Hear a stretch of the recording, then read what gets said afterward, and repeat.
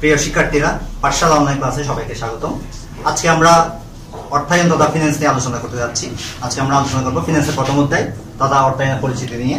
যে বিষয়গুলো আমরা আজকে কভার করব সেগুলো অলরেডি বোর্ডে লেখা হয়েছে, তোমরা দেখতে পাচ্ছ। আমরা 4টা টপিক সেখানে লিখেছি, যে মূল বিষয়গুলো আজকে আমরা মূলত আমাদের ভিডিওর মাধ্যমে কভার করব তোমাদের জন্য। প্রথমে আমরা আলোচনা করব অর্থায়নের পরিচিতি নিয়ে, তারপর আমরা আলোচনা করব অর্থায়ন কার্যাবলী নিয়ে, তারপর আমরা আলোচনা করব অর্থায়ন নীতি, এবং সর্বশেষ আমরা আলোচনা করব অর্থায়নের লক্ষ্য নিয়ে। প্রথমে আসি আমরা অর্থায়নের পরিচিতি তথা অর্থায়ন কাকে বলে। অর্থায়ন এই শব্দটিকে ইংলিশে বলা হয় ফিন্যান্স, বাংলায় বলা হয় অর্থায়ন। ফিন্যান্স শব্দটি ফিনিশ এই শব্দ থেকে উৎপত্তি হয়েছে, যার বাংলা অর্থ হচ্ছে অর্থায়ন। সাধারণভাবে অর্থায়ন বলতে বোঝায় অর্থ সংগ্রহ করাকে তথা তহবিল সংগ্রহ করাকে, কিন্তু আমরা অর্থায়নের ভাষায়, ফিন্যান্সের ভাষায় শুধুমাত্র তহবিল সংগ্রহ করাকে আমরা অর্থায়ন বলি না। ফিন্যান্সের ভাষায় অর্থ সংগ্রহ করার চেয়েও অর্থ বিনিয়োগ করাটাই সবচেয়ে বেশি ইম্পর্টেন্ট, কারণ যে রেটে, যে হারে অর্থ সংগ্রহ করা হবে তার চেয়ে বেশি হারে অর্থ বিনিয়োগ করতে হবে। এই জন্য আমরা একটা বইয়ের সংজ্ঞা দিয়ে শুরু করি। ফিন্যান্স কাকে বলে? বইয়ের ভাষায় অর্থায়ন বলতে বোঝানো হয় তহবিল সংগ্রহ, তহবিল বিনিয়োগ এবং তহবিলের সুষ্ঠু ব্যবস্থাপনার প্রক্রিয়া। এটাকে বইয়ের ভাষায় বলা হয় অর্থায়ন। 3টা শব্দ আমি উল্লেখ করেছি, আবার একটু রিপিট করি। তহবিল সংগ্রহ, তহবিল বিনিয়োগ এবং তহবিলের সুষ্ঠু ব্যবস্থাপনা। তো এই 3টা শব্দের মধ্যে প্রথম 2টা ওয়ার্ড, তহবিল সংগ্রহ, তহবিল বিনিয়োগ। তহবিল সংগ্রহ মানে হলো অর্থায়ন সিদ্ধান্ত, অর্থায়ন কার্যাবলী, এবং তহবিল বিনিয়োগ মানে হলো বিনিয়োগ কার্যাবলী।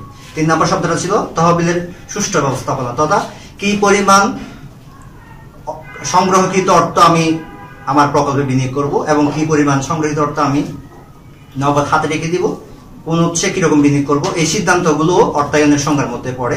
সুতরাং অর্থায়ন বলতে আমরা অন্য ভাষায় বলতে পারি কম হারে অর্থ সংগ্রহ করে বেশি হারে অর্থ বিনিয়োগ করার মাধ্যমে সম্পদ সর্বাধিকরণের প্রক্রিয়াকে অর্থায়ন বলা হয়। আমি আবার বলছি, কম হারে অর্থ সংগ্রহ করে বেশি হারে অর্থ বিনিয়োগ করার মাধ্যমে সম্পদ সর্বাধিকরণের প্রক্রিয়াকে অর্থায়ন বলা হয়।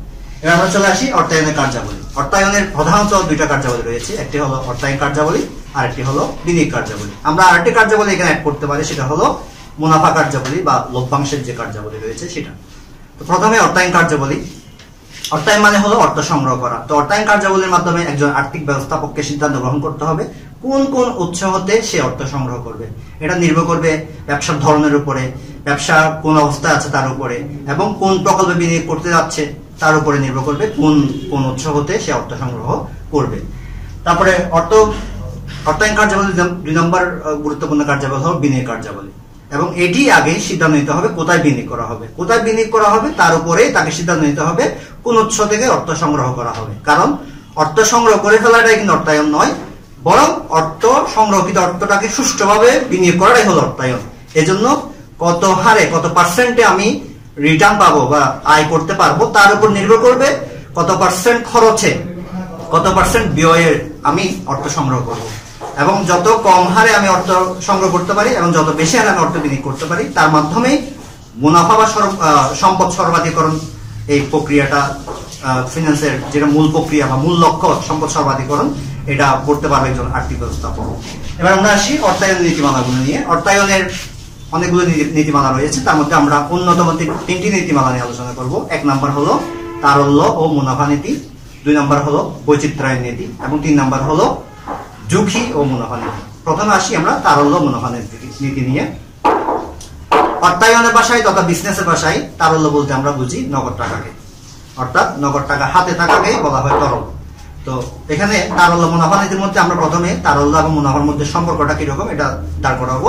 তারল্যের সাথে মুনাফার মূল সম্পর্কটা হলো ঋণাত্মক, তথা যত বেশি নগদ টাকা হাতে রাখা হবে ততই মুনাফা হ্রাস পাবে, এবং যতই কম নগদ টাকা হাতে রাখা হবে ততই মুনাফা বৃদ্ধি পাবে। ব্যাপারটা আসলে ঘটে যায় মাঝখানে বিনিয়োগের কারণে, কারণ আমি যদি নগদ টাকা কম হাতে রাখি বিনিয়োগ বেশি হবে, এবং বিনিয়োগ বেশি হলে সাধারণত মুনাফা তথা আয়টাও বেশি হবে। আবার আমি যদি বেশি পরিমাণে নগদ টাকা হাতে রাখি সেক্ষেত্রে বিনিয়োগ কম হবে, আর বিনিয়োগ কম হলে অ্যাজ ইউজুয়াল বিনিয়োগের সাথে মুনাফার সম্পর্ক যেহেতু ধনাত্মক, এ কারণে বিনিয়োগ কম হলে মুনাফাও কম হবে। এ কারণে তারল্যের সাথে মুনাফার সম্পর্কটা হলো ঋণাত্মক।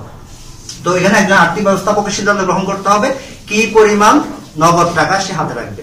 তো এই জন্য তাকে একটা নীতি ফলো করতে হবে, সেটা হলো কাম্য তারল্য নীতি। যে পরিমাণ নগদ টাকা হাতে রাখলে একটা ব্যবসার মুনাফা বা সম্পদ সর্বাধিকরণ হবে, এবং প্রতিদিনের যে খরচগুলো রয়েছে সে খরচের করতে যাতে তার কোনো সমস্যা না হয়, এই পরিমাণ নগদ টাকা হাতে রাখতে হবে। অর্থাৎ বেশি নগদ হাতে রাখা যাবে না, কারণ বেশি নগদ হাতে রাখলে অলস টাকা পড়ে থাকবে, আবার কম নগদ হাতে রাখলে তার প্রতিদিনের ব্যবসার একটা ব্যাঘাত ঘটবে। এজন্য তাকে কাম্য তারল্য নীতি অনুসরণ করতে হবে। এবার আমরা আসি 2 নম্বর অর্থায়ন নীতি নিয়ে।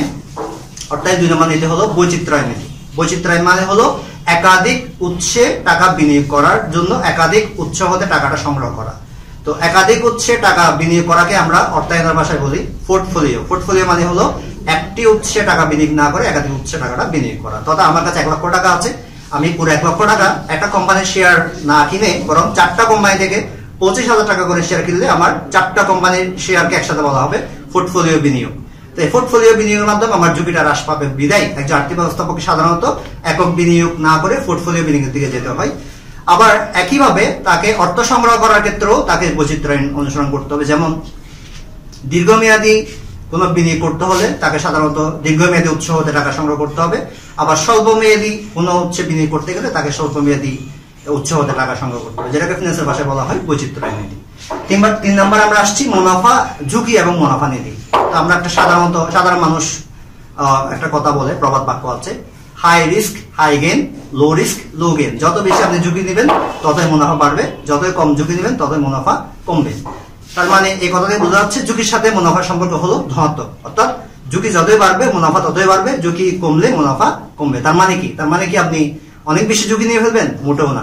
আপনাকে ওই পরিমাণ ঝুঁকি নিতে হবে যে পরিমাণ ঝুঁকি নিলে আপনি আপনার সম্পদের সর্বাধিকরণ করতে পারবেন, পাশাপাশি আপনি আপনার ব্যবসার যে ভিত্তি সেটা মজবুত করতে পারবেন। অর্থাৎ আপনাকে কাম্য ঝুঁকি নীতি অনুসরণ করতে হবে।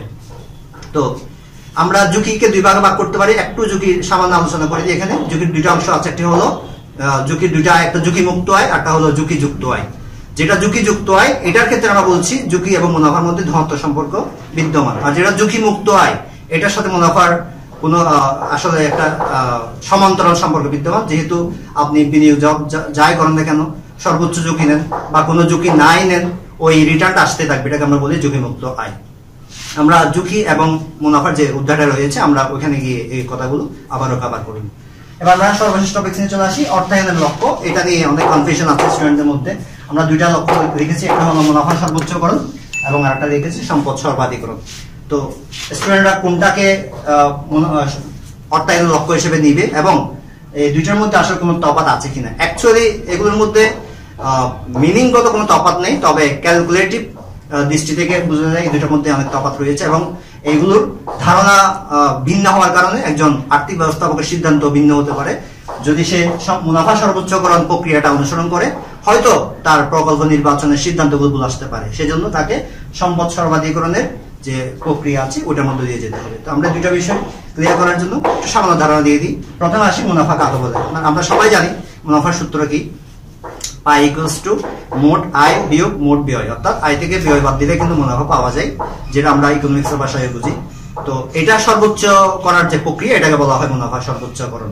আর সম্পদ সর্বাধিকরণ করতে গেলে অর্থায়নে একটা অধ্যায় রয়েছে মূলধন বাজেটিং। এই মূলধন বাজেটিং একটা টপিক, একটা ম্যাথমেটিক্যাল মেথড আছে, সেটা হলো এনপিভি, যেটা আমরা বলি নেট প্রেজেন্ট ভ্যালু, বাংলায় বলা হয় নিট বর্তমান মূল্য। এই নিট বর্তমান মূল্যের মাধ্যমে অর্থের সময় মূল্য ক্যালকুলেশন করে ভবিষ্যতের যে টাকা রিটার্ন আসবে সেটাকে বর্তমান মূল্যে কনভার্ট করা হয় এবং এটার মাধ্যমে প্রকল্পে কোনো প্রফিট হবে কি হবে না সেটা সহজে নির্ণয় করা যায়। তাহলে 2টার মাধ্যমে কিন্তু মূলত মুনাফার বিষয়টা নির্ণয় করা হয়, কিন্তু মুনাফা সর্বোচ্চকরণের সাথে সম্পদ সর্বাধিকরণের কয়েকটা তফাৎ রয়েছে। এই কারণে আমরা অর্থায়নের লক্ষ্য মুনাফা সর্বোচ্চকরণ বুঝি না। অর্থায়নের লক্ষ্য, মূল লক্ষ্য হলো সম্পদ সর্বাধিকরণ। কেন? শুধু 2টা গ্যাপের কথা বলি আমরা। এক, মুনাফা সর্বোচ্চকরণের যে মুনাফা বের করা হয় এখানে এটা মোট মুনাফা হতে পারে, নিট মুনাফা হতে পারে, এখানে একটা গ্যাপ থেকে যায়। এবং আর একটা গ্যাপ থেকে যায়, সেটা হলো অর্থের সময় মূল্য। মুনাফা সর্বোচ্চকরণের প্রক্রিয়ার মাধ্যমে ভবিষ্যতে যে টাকাটা আজকের দিনের ভ্যালুতে সমান হবে না সেটা কিন্তু এই ক্যালকুলেশন আসে না। নরমালি সম্পদ সর্বাধিকরণের মাধ্যমে কিন্তু ভবিষ্যতে টাকার মূল্য হ্রাস পেলেও যেহেতু টাকাটাকে বর্তমান মূল্যে কনভার্ট করা হচ্ছে, এখানে কোনো ধরনের অর্থের সময় মূল্যের যে গ্যাপটা রয়েছে সেটা থাকে না। বিদায় আমরা অর্থায়নের ভাষায় অর্থায়নের লক্ষ্য বলতে বুঝি সম্পদ সর্বাধিকরণ। প্রিয় শিক্ষার্থীরা, প্রথম অধ্যায় আজকে এখানে সমাপ্ত। আমরা ইনশাআল্লাহ আগামী ক্লাসে অধ্যায় 3 নম্বর অধ্যায় অর্থ সমমূল্য নিয়ে আমরা আবার পুনরায় ফিরে আসবো। ধন্যবাদ সবাইকে।